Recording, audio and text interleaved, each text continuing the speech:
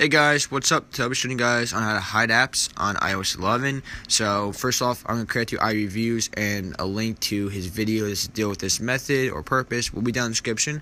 So make sure you guys go check that out.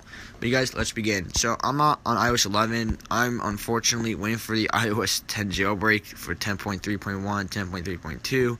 I'm currently running iOS 10.3.1 and my faith is really, really low and believing that a jailbreak will come out for iOS 10.3.1 or 10.3.2, and I've already been waiting months and months for it, and nothing has happened. So, but I still have that little faith, guys. It's really low, but I still believe that there will be another jailbreak, hopefully for 10.3.1 and 10.3.2, but whatever it is for 10.3.1, that's the version I'm on.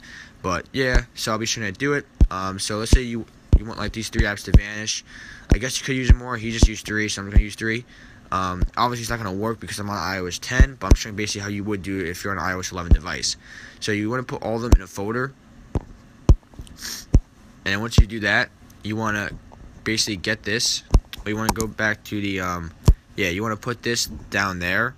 I already have stuff down there, and then once you put stuff down there, you then want to go back to the home screen, and then you just say this is your folder right here, the Safari, and then you want to hold on to it, and then double tap that, like double tap your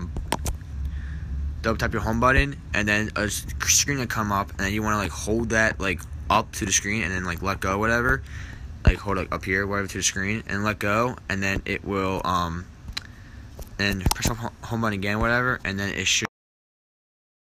So that's how you guys do it. And then if you want it back, just turn your device on, and turn your device off and then back on, and it should work.